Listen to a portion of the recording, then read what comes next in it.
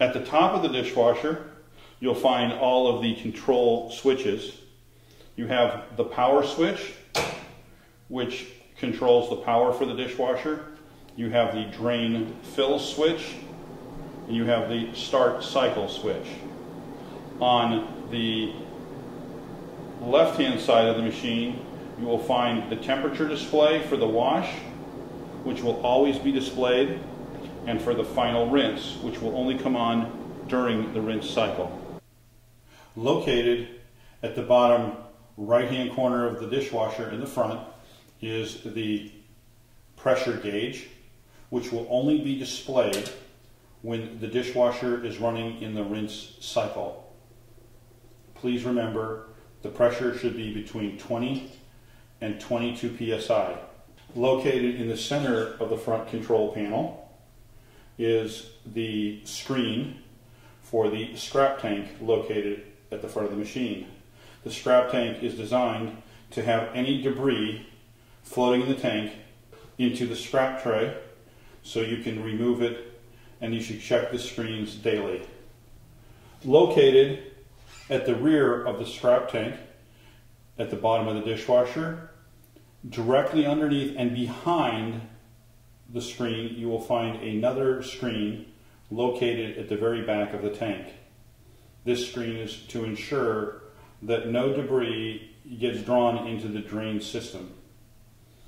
This screen also needs to be removed and cleaned on a daily basis. To reinstall, repeat the same process and make sure the screen is seated properly in place. Inside the control tray, again, you have the main conduit connection for your power source. You have your cam timer for all of the operations of the machine, the start, rinse, wash, detergent, and the safety temp cam. Safety temp is a feature that will prevent the dishwasher from going into the final rinse until the booster heater thermostat has been satisfied, and the temperature for the booster heater will be 180 to 195 degrees. You also have the booster heater contactor and the main wash pump contactor, as well as the machine's ground connections. In the center of the dishwasher control drawer, you will find the main power terminal. If the unit does not have the chemical dispensers installed, we supply 2 connection points for your detergent and your rinse signals. Again, blue is for the rinse aid, red is for the detergent. Located inside the wash tank, you will find both the wash arms and the rinse arms. The rinse arms are the smaller tubes of the 2 arms, as well as the wash arms are the larger. There are 2 arms for the wash, one located at the bottom and one at the top, as well as the final rinse, located at the bottom and the top of the machine. To remove the arms, there is a knurled fitting at the center of the hub. Simply unscrew the hub and remove the arms, both for the top and for the bottom. They are both interchangeable, so it doesn't matter which one you put back, and they'll only fit in the proper positions.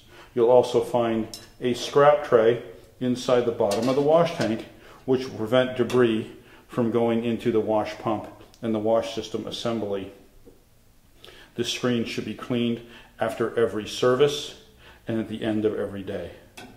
I have removed one of the final rinse arms.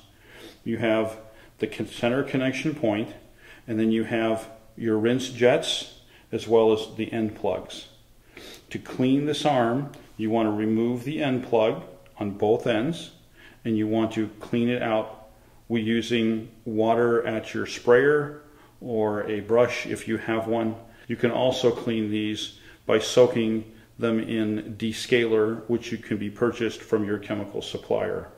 Please remember, if you're going to be cleaning the rinse jets or the wash jets in either one of the arms, do not use any metal objects. Only use plastic or even a wooden toothpick to clean out the holes.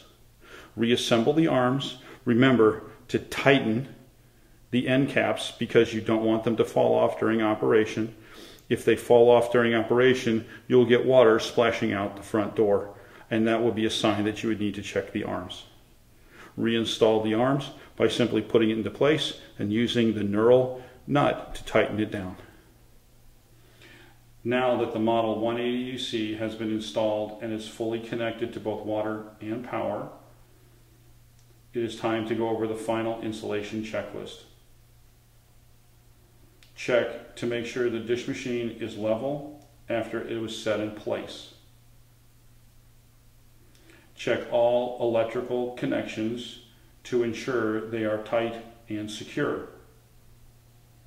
Check all water, drain, plumbing connections for leaks and tighten if necessary.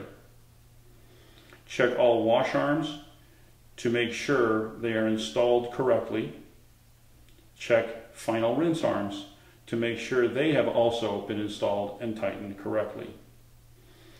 Check the wash tank temperature should be 150 to 160 degrees. 155 degrees is recommended. Check the final rinse temperature should be set between 180 and 195 degrees. Check final rinse pressure.